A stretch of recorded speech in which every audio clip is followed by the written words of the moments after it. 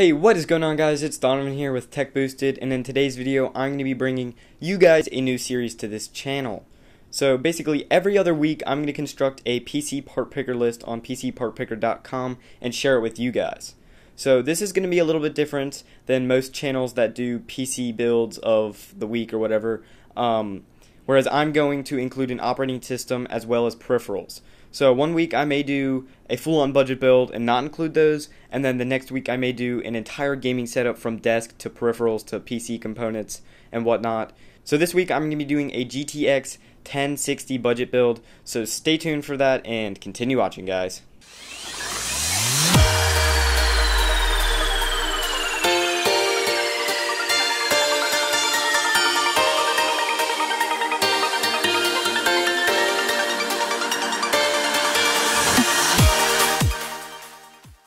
Okay guys, let's start off with the Intel Core i5-6400.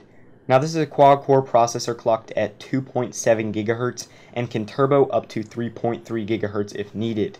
This new processor is packed with the new Skylake architecture, so it can support up to 64 gigs of DDR4 memory. Now it has integrated graphics, but we are also going to include a graphics card into this build.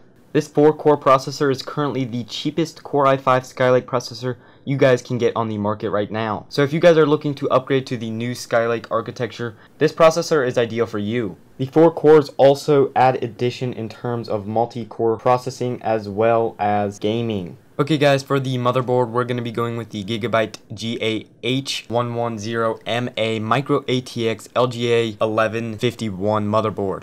I've personally used this motherboard in a rig, so I know that it will work just fine in terms of gaming.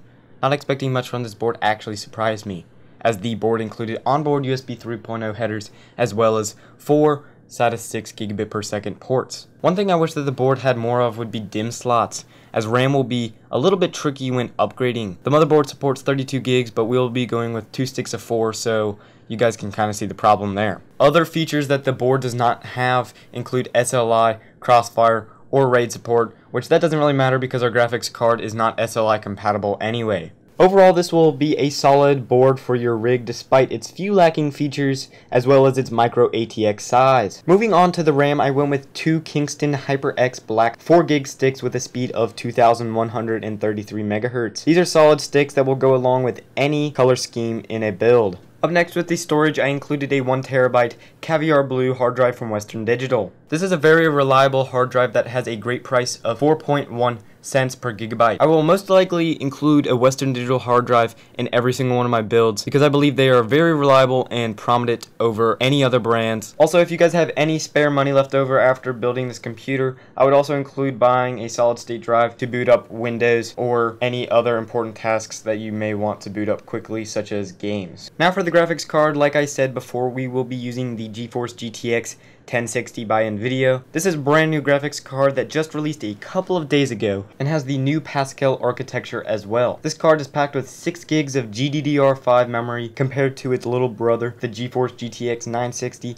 which only has 2 gigs or 4 gigs. This card will run GTA 5 at a solid 60 frames per second, 1080p gaming with very high settings. It will run Fallout 4 well over 100 frames per second with maxed out settings. And finally, it will run Crysis 3 with very high settings at 1080p at 40 to 45 frames per second. This is a very well performing card for the money. But if you wish to save yourself $50, wait for more manufactured versions of the card to pop out, instead of buying the Founder's card. I personally really like the look of the reference card. Moving on down to the case, I chose the NZXT Source 210 Elite for its ideal price and features. This case includes 8 hard drive bays, USB 3.0 ports, and supports ATX, micro ATX, and mini ITX motherboards, and is a great case from NZXT, who is very well known for making PC chassis. For the final few items, I went with the EVGA 600B 600 watt 80 plus bronze certified power supply. This will allow for upgrading in the future, as this build only requires 400 watts.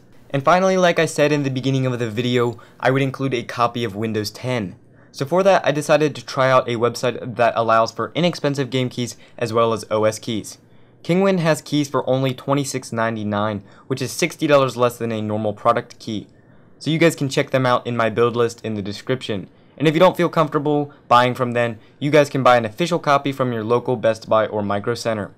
I hope you guys enjoyed this video. Drop a like if you liked it, drop a dislike if you disliked it, subscribe if you would like more content like this, and hopefully I will have the next video up in 2 weeks. So stay tuned for that, and I will see you guys in the next video.